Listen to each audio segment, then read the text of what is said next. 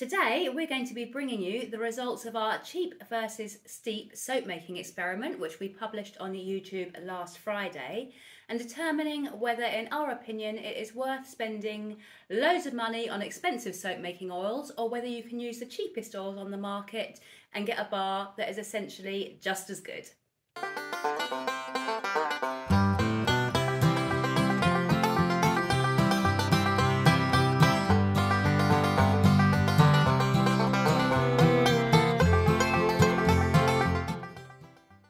Hey everyone, and welcome back to our channel. My name's Anne, and along with my good friend Wayne, we run this YouTube channel, and we also run the Sussex Handmade Soap Company, which is a small bath and body business based in East Sussex in the UK. Now, last week we published a video on Friday showing us making a bar of soap using really expensive soap making oils, and we also made a cheap bar of soap using the cheapest oils that we could find on the market. If you haven't yet watched that video, then pause this one and go and watch our other video first. I shall link it up here somewhere because this is the results video. So if you haven't first watched the other video, this video probably isn't going to be quite so informative or as entertaining. So today we are analysing the results. Although the video was published last Friday, the soaps have actually been curing for about 5 weeks, 6 weeks now. So they are ready for us to do the tests and analyse the results. So just to remind you, this was our steep, expensive bar of soap. This was our cheap one. The ingredients again are all listed in the prior video. The expensive bar of soap came in at a cost of, depending on whether you were using small quantities or whether you were buying big quantities of ingredients, this ranged from £2.49 at its cheapest up to £6.57 per bar. The cheap soap, on the other hand, came in at, looking at my notes, 45p for the cheapest and £1.45. So basically, if you're buying wholesale ingredients, the cost per gram comes down, and that does affect the price. But essentially, between 45p and £1.45 to create this one, and between £2.49 and £6.57 to create this one. So now we are going to analyse. So the first thing we're going to analyse today is the scent. Some of you may remember from our previous video that we used a very expensive lavender essential oil in the steep bar, French high altitude lavender. And in our cheap bar, we just used bog standard, cheapest lavender essential oil that we could find on the market. But we did make sure it was pure essential oil. It wasn't a fragrance oil. It wasn't mixed with anything. It was a pure lavender essential oil, but it was the cheapest one that we could find. So now I'm going to have a little smell of both the bars and see how that scent has come through. Probably won't be so interesting for you guys because we don't have smell-o-vision, but the expensive bar. Now there is a lavender scent in that. It's fairly faint, but it's a nice lavender scent. It is floral and it smells like lavender. Really can't say a huge amount about it other than it just smells like lavender fields. Let's test the cheap one.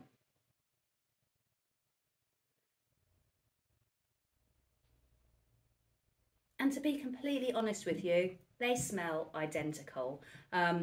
When we first made the soaps, the smell was coming through stronger in the cheap bar, but actually now they've cured, it's pretty much identical. I can smell it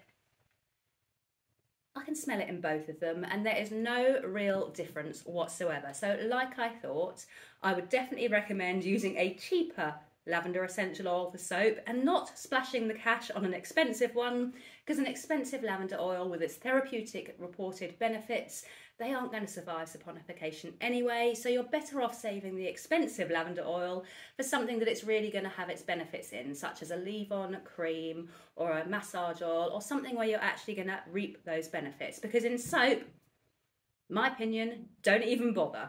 Right, the next thing we shall look at is how the soap actually looks and feels.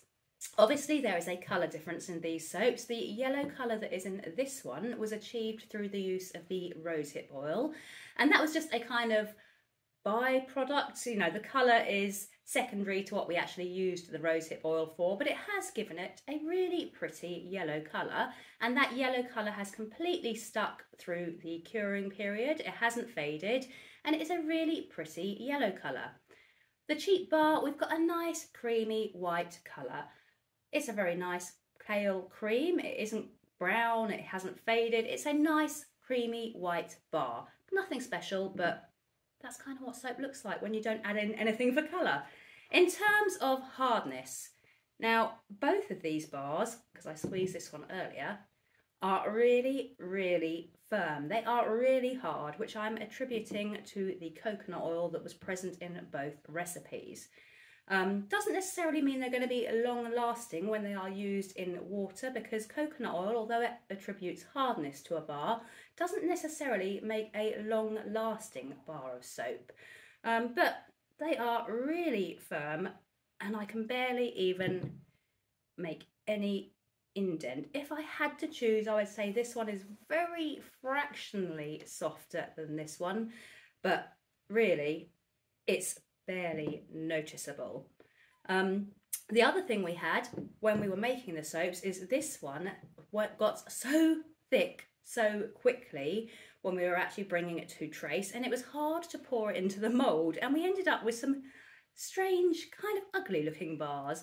I've picked the best one to show you guys today, obviously, but there are still a few kind of little marks and imperfections, and I think, let me just grab one of the worst looking bars just to show you what it looked like. So this was one of the worst looking bars. It is an end piece, but you can see how, because it thickened so quickly, we had real trouble getting it into the mould. So that is an ugly piece of soap. It's still going to be perfectly usable, but it's not the most attractive. Whereas the cheap soap poured into the mould really nicely. It got fairly thick, but it was definitely easy to pour, easy to texture, and in terms of workability, the cheap soap actually wins on that scale, because this one was definitely hard to work with. Now, to be completely honest with you, there is not a huge amount more that I can actually discuss about these soaps other than what I've told you so far, but there is obviously that one hugely important key factor, and that is how they are going to perform when we wash our hands with them. So for this, we're going to be doing a blind test just to make it fair and accurate. And because I don't trust myself to not try and work out which soap is which just through how they feel and the shape of the bar, I have meticulously cut 2 little squares of soap out of the cheap and the steep bars, and I've tried to make them look and feel as similar as possible. Now we're going to don a blindfold, fill up a bowl with water, and analyse how they perform when we wash our hands with them and how our skin feels after using them. So now for the most important part of the testing, the blind test. And we are taking things very seriously, so we do have the blindfold. Right, I'm going to pop this on now. And then Wayne is going to pick one of the 2 bars of soap, which are just off to my right. And then he's going to place one in my hands for me to perform our blind test. If it's a spider, I'm actually going to kill you. Okay. Right, okay, so I'm going to test this bar of soap first. I've also got my eyes shut, so I've got no clue what bar this is. I'm going to go in. And because it is the first time it's been used, I'm going to need to work at it a bit to get up a lather. Ooh, soapy. Right, I'm going to go in and just see what I can work this into. So my initial feeling is it doesn't feel like this one is actually especially bubbly. Of course, what you guys are seeing on camera could be completely different. I could have loads of bubbles, but it's not feeling especially bubbly. It feels nicer. It feels creamy. It's got more of a creamier kind of lather to it. And now that I'm rubbing it between my hands like this, I'm starting to think I'm feeling slightly more bubbles. It's definitely a very creamy lather. It's not slimy, like an olive oil bar can sometimes feel slimy. Doesn't feel slimy. Feels quite nice and kind of, I know you're not meant to say moisturising because soaps are not moisturising, but it's got that kind of quality to it. Oh, I'm getting some bubbles now, I think. Yeah, so now I've introduced some more water. Definitely getting some more bubblage going on. This feels so strange. Right. Well, that felt nice. It felt like it lathered up nicely. It didn't come bubbly straight away, but now I'm using it. Actually, the more I'm using it now, the more I am getting bubbles. So it took a little while to work up to that bubbly kind of lather, but now I've got it. It's feeling good. It feels good on my skin. I like it. Oh no, just realised I've got to dry my hands now. Where's my tea towel? Oh. Help me. Oh, thank you. Right.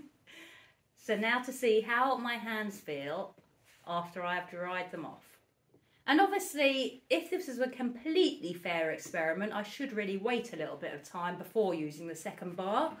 But that would involve taking my blindfold off, and then I'd see which chunk of soap was wet. And I don't want anything to interrupt the blindness of this test. So we're just going to do them one after the other. My hands don't smell especially lavendery, but they don't smell bad or anything either. They just smell clean. In terms of how my hands feel, they do feel soft. They feel clean. They feel soft.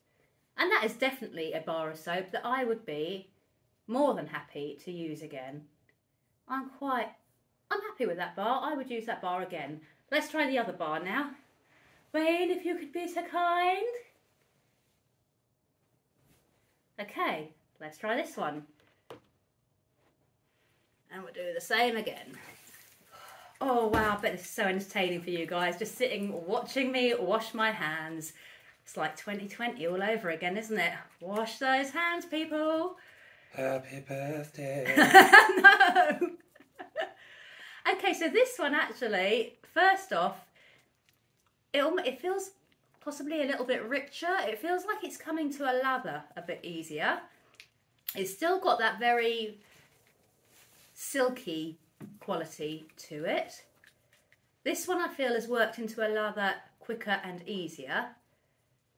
To be honest, these bars actually feel pretty similar to each other. I think it's going to be hard to work out which one is my favourite. This one just seems to lather perhaps a slightly better. It's not huge, great, big, fluffy bubbles, but I've got a feeling that it's going to behave like the other bar. And when I dunk my hands again, it is. Actually, this is a really nice, creamy lather. Oh, I haven't smelled this one. I can smell them. I can smell the lavender more in this one. But then maybe that's just because I used the first one, so my hands already had a touch of lavender on them. I like that. These bubbles feel more foamy. The other ones felt more fluffy. I know that sounds daft, but hopefully you'll have a vague idea of what I mean. I think I'm going to be hard pushed to actually choose which one I prefer. Oh no, I dropped that tea towel on the floor, didn't I? Okay, hang on. I'm going down. Uh-oh. Oh, where's it gone? Have you got it? Have you got it up there? Did you pick it up? Oh. Success! Right, let's dry the hands after that one. Again, I can't really smell the lavender on my hands anymore. It's there when I kind of wash with it, but when I dry, it's kind of gone away. Well. A or B? It's hard. I liked the feeling of B, I think, but I'm trying to work out if my hands feel ever so slightly drier. But I've just washed my hands twice in a row, so you can't really use that. And actually, even now they're feeling softer. Yeah, again, my hands feel soft. They feel clean. They don't feel stripped of the oil, of my, natural oils. But that second one does feel like it was ever so slightly more cleansing. Which in itself makes me wonder if it's actually the steep bar I've used second, because I know that had a higher cleansing rating. So, in terms of the bars, I Liked the feel of the second one for washing. I felt like it came to a lather a little bit easier. I liked the feeling on my skin. The bubbles weren't quite as fluffy as the first one, but I personally don't mind that. You can see blindfold off. I can't, because the soaps might be there and then I'll know which is which, because I know where I put them. Or have No, I've moved them. Oh, okay. Okay, blindfold is off. I didn't know if you'd moved them or not. So, oh, light. It's really hard. They are so similar. In fact, they're so similar that I don't think I'm going to advocate making a soap with expensive oils, because they are that similar. But if I had to choose, I think I would go with the second bar as my preference. But now we've got to see which one Wayne likes. Time for some revenge. I should have put the blindfold on. You should have put the blindfold on when you were already behind the table. Come to me. Okay, yeah, you're basically there. You're kind of where I was standing. Okay. Hi, I'm Anne. Welcome to the Sussex Handmade Soap Company. You're also... Along with my good friend Wayne. You're What? marginally taller than Anne as well. If you could just squat down a little bit to get your head in shot. Hello. Don't worry, it's only chopping. It's not chopping your eyeballs off. It's just sort of chopping the top of your head off a little bit. It's fine. Right, I'm going to give you a soap now. Hold out your hands. There you go. All right. Oh. How are you getting from it? How's it feel? It feels like soap. It feels like... I wash my hands so many times a day. I don't know about it. It's just... Does it feel good? Does it feel bad? No, it feels fine. Feels creamy. Bit creamy.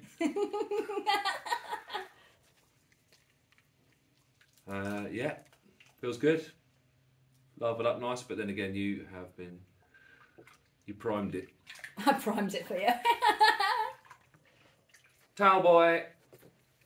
There you go. Thanks. This is a towel, and it's not like an old An old what? nappy. Oh, God. You just alienated our American audience there, No, I because didn't. they won't have a clue what Oh, a right, yeah, I nappy was is. going to say diaper. Sorry. Yeah. Right. Smells like onion. Right, where's the? It smells like onion. That's a clean tea towel. Oh, you've been using it, haven't you? Yeah. With your onion hands. Oi! I do not have onion hands. Oh, these sound effects, they must be something out of Hammer Horror. Got some good sound effects going on there. This one feels better to me. It's creamier. But yeah, this one feels better. Sorry, it's my head still. What are you doing? Nothing? That one feels better to you. Yes. Yes. Okay. So your preference is for the second one I gave you. Thanks. What was the question? Second one feels better to you. Yeah, I prefer the second one. Straight to the point. Lovely. Okay, cool. Right, we can take your blindfold. I've moved them so you can take your blindfold off. I'm going off camera again. Okay. Well, I'm going to swap places with you. Bye, everybody.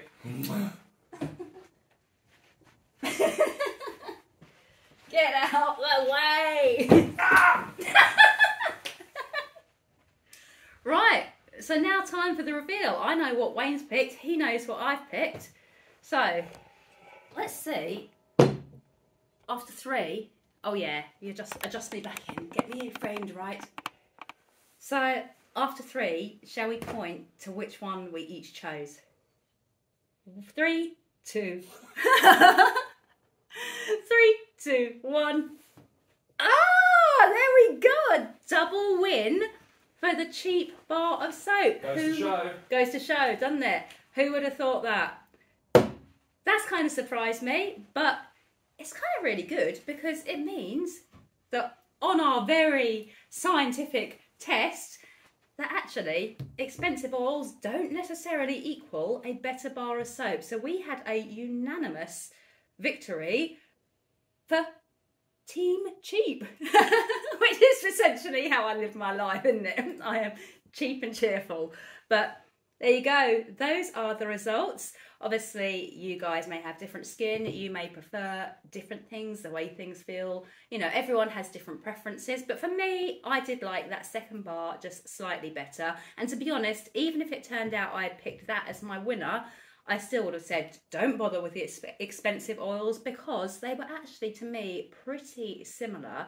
And it was really hard to choose a winner. But obviously, we have both come out in favour of the old simple lard bar. And everyone says that lard makes a really good soap, so now we can concur. That is it for today. I hope you've enjoyed our results video. Obviously, it's been shorter than many of our other videos, which I'm sure some of you will see as a bonus, because I do waffle a lot. We will be back on Tuesday with another video. Leave us a comment, leave us a like, give us a subscribe, hit the notification bell, and do feel free to let us know if you've ever done any similar experiments, and if you have done, what your own conclusions are as well. And we will see you on Tuesday for our next video. Bye for now. My hands are so silky.